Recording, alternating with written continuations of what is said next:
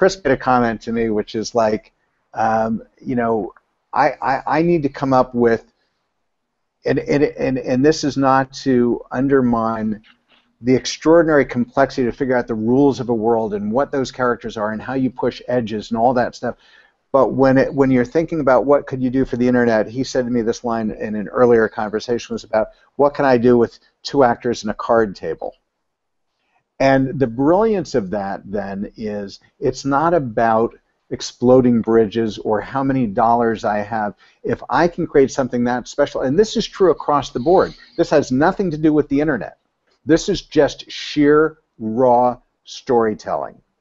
I mean, when J.F.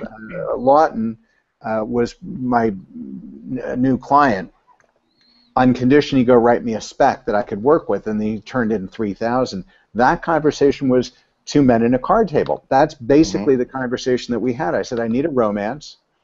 I need it to take place in a room. I need it to have a clock. And I need to be able to make it for $7. If literally all I had was 1 room or a couple of rooms, and not big name actors, I want to be able to, whatever you write, I want to produce because I know how good you are. So I don't want to be denied the opportunity. And of course, if it attracts more, whether it's more dollars, more, you know, more bigger name talent, whatever the more is, so be it. Great. And that film literally went from Sundance production lab to Vestron to New Regency. It kept failing forward. And thank God it kept failing miserably. I mean, it was one car wreck after bankruptcy court, this, that. It was the 405 on a bad day. But God bless it, failed consistently until it found the right home and the right combination of elements.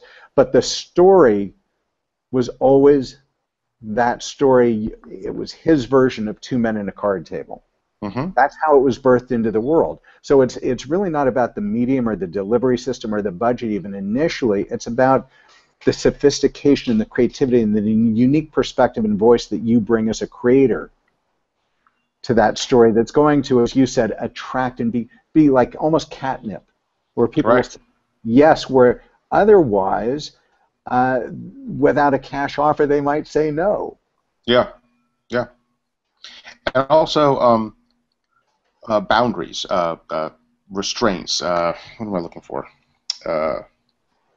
What I told you was that the thing at Disney was going to die, and because they never pulled the trigger on any of their projects because of budget concerns. And I said I want something so cheap that no one can say no because of the money. Yeah, you would not like it. Right. You wanted never to be denied over dollars. Right. And I said, well, the cheapest thing I know how to make, I think, is 2 people at a card table. Like, that's budget-wise possible.